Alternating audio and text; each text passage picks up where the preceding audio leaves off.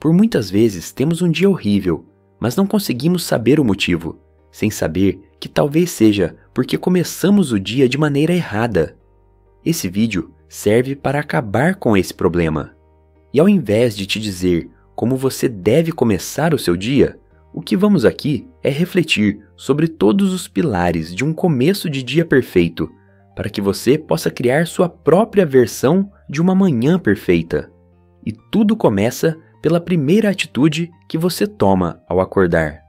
Se você acorda e logo pega seu celular para ver suas notificações, você associa essa experiência de um novo dia com um monte de coisas que deixou de acompanhar quando estava dormindo.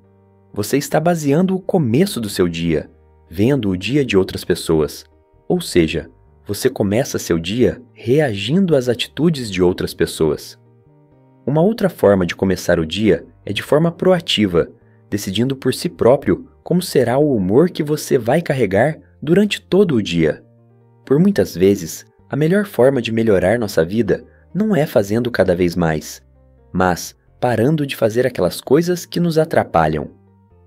Para o segundo pilar, vou falar sobre um livro um tanto sugestivo, chamado Arrume a Sua Cama, onde um militar estadunidense nos afirma exatamente que esse é um modo tanto simbólico quanto prático de se começar o dia.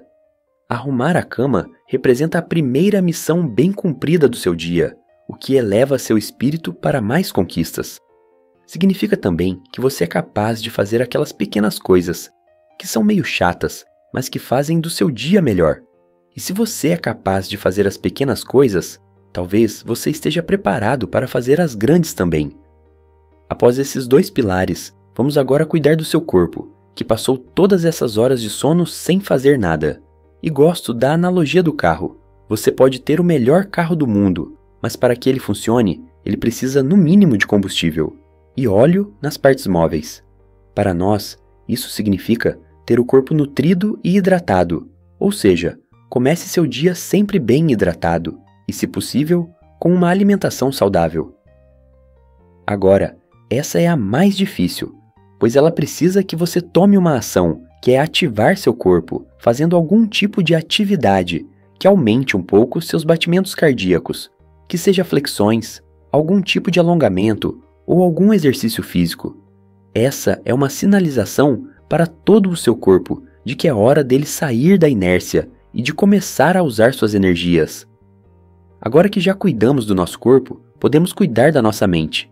Para uns, isso significa alguns minutos de meditação, mas como sei que nossa sociedade não é adepta da meditação, e confesso que também estou nesse time, o que faço é ter alguns minutos para esvaziar minha mente, seja enquanto estou tomando meu café sozinho, ou mesmo durante o exercício físico, onde consigo me desligar de todo o estresse e chegar ao estado de atenção plena.